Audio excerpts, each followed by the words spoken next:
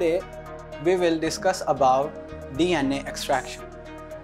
Extraction and purification of DNA is required for various molecular biology techniques. DNA can be extracted through different methods, including organic method, inorganic method, and even through commercially available kits. We will extract the DNA by the organic method.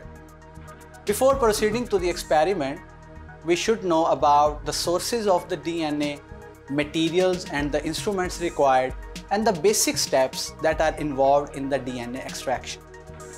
In the sources of the DNA can be extracted from human tissues, blood sample, plant tissue sample, bacterial cultures, spores, soil sample, and even forensic sample.